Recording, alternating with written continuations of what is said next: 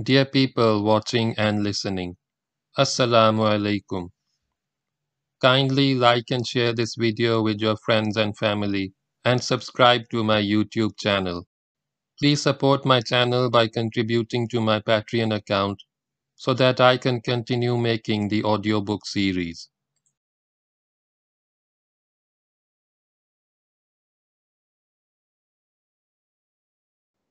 Is the Bible God's Word?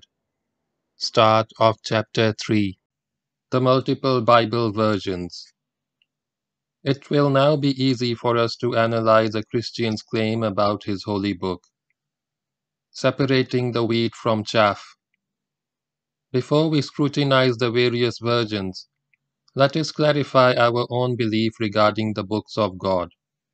When we say that we believe in the Torah, the Zabur, the Injil, and the Quran, what do we really mean?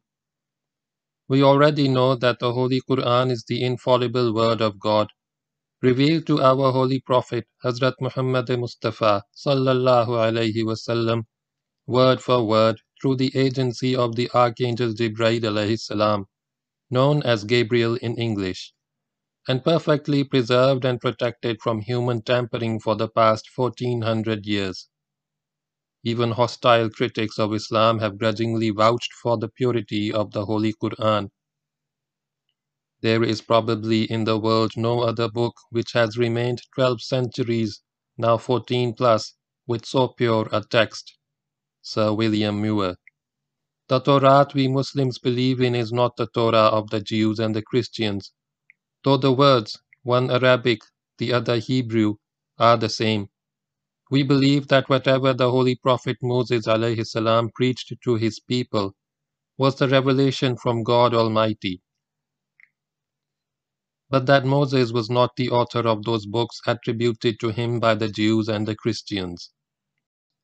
Likewise, we believe that the Zabur was the revelation of God granted to Hazrat Dawood alayhi salam, but that the present psalms associated with his name are not that revelation. The Christians themselves do not insist that David is the sole author of his psalms. What about the Injil? Injil means the gospel or good news, which Jesus Christ preached during his short ministry. The gospel writers often mention Jesus going about and preaching the gospel, the Injil. 1. And Jesus went, preaching the gospel, and healing every disease among the people. Holy Bible, Matthew, chapter 9, verse 35. 2. But whosoever shall lose his life for my sake and the gospel's, the same shall save it. Holy Bible, Mark, chapter 8, verse 35. 3. Preach the gospel. Holy Bible, Luke, chapter 20, verse 1. The gospel is a frequently used word, but what gospel did Jesus preach? Of the 27 books of the New Testament, only a small fraction can be accepted as the words of Jesus. The Christians boast about the Gospels according to St. Matthew, according to St. Mark, according to St. Luke, and according to St. John. But there is not a single Gospel according to St. Jesus himself. We sincerely believe that everything Christ alayhi salam preached was from God. That was the Injil, the good news and the guidance of God for the children of Israel. In his lifetime, Jesus never wrote a single word, nor did he instruct anyone to do so. What passes off as the Gospels today are the works of anonymous hands. The question before us is, do you accept that the Bible is God's word? The question is really in the form of a challenge. The questioner is not simply seeking enlightenment. The question is posed in the spirit of a debate. We have every right to demand in a similar vein, which Bible are you talking about? We may ask. Why, there is only one Bible, he mutters. The Catholic Bible. Holding the Douay Roman Catholic version of the Bible aloft in my hand, I ask, do you accept this Bible as the Word of God? For reasons best known to themselves, the Catholic Truth Society have published their version of the Bible in a very short, stumpy form. This version is a very odd proportion of the numerous versions in the market today. The Christian questioner is taken aback. "What Bible is that?" he asks. "Why, I thought you said that there was only one Bible," I remind him. "Yes," he murmurs hesitantly. "But what version is that?" "Why would that make any difference?" I inquire. Of course it does, and the professional preacher knows that it does. He is only bluffing with his one Bible claim. The Roman Catholic Bible was published at Reims in 1582, from Jerome's Latin Vulgate, and reproduced at Douay in 1609. As such, the RCV, Roman Catholic Version, is the oldest version that one can still buy today. Despite its antiquity, the whole of the Protestant world, including the cults, condemn the RCV because it contains 7 extra books, which they contemptuously refer to as the Apocrypha, that is, of doubtful authority. Notwithstanding the dire warning contained in the Apocalypse, which is the last book in the RCV, renamed as Revelation by the Protestants, it is revealed, "If any man shall add to these things or delete, God shall add unto him the plagues written in this book." Holy Bible, Revelation, chapter 22, verses 18 and 19. But who cares? They do not really believe. The Protestants have bravely expunged 7 whole books from their Book of God. The outcasts are the Book of Judith, the Book of Tobias, the Book of Baruch, the Book of Esther, etc. The Protestant Bible. Sir Winston Churchill has some pertinent things to say about the authorized version of the Protestant Bible, which is also widely known as the King James Version, KJV. The authorized version of the Bible was published in 1611 by the will and command of His Majesty King James I, whose name it bears still today.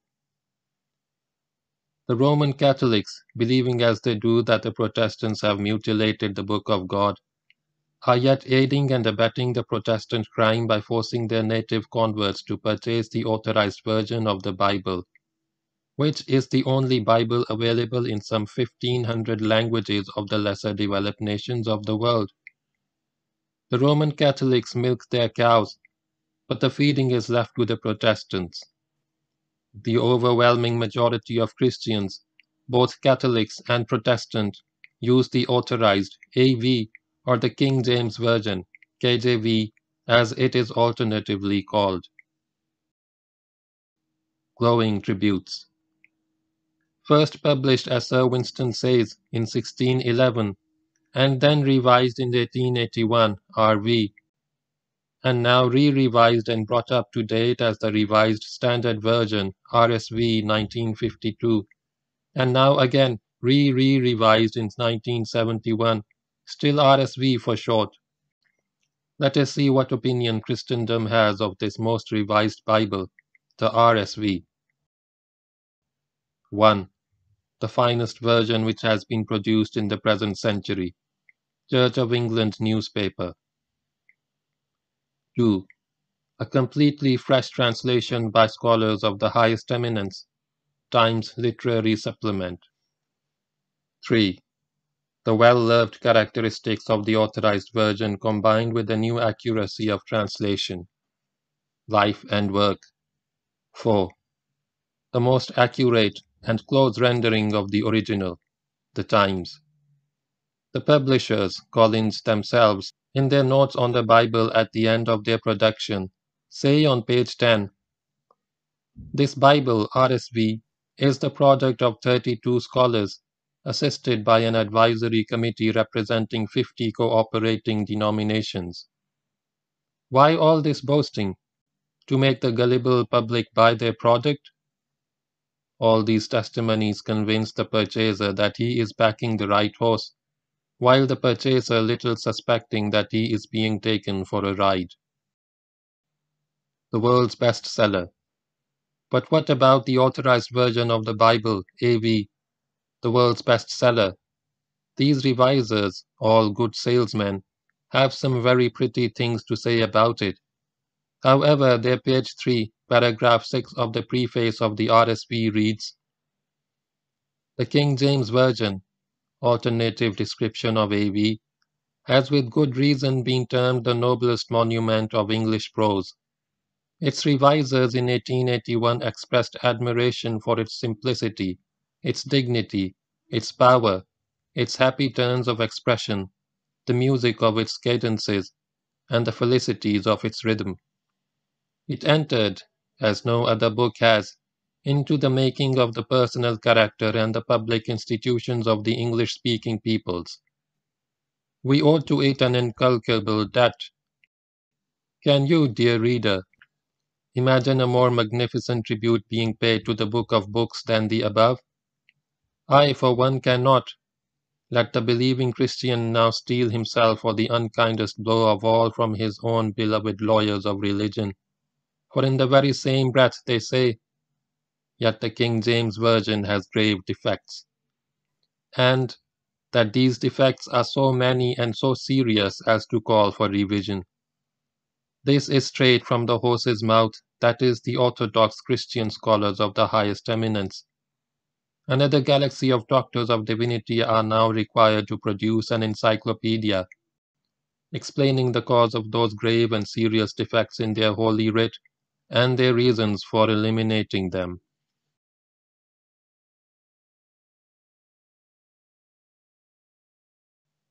End of chapter 3.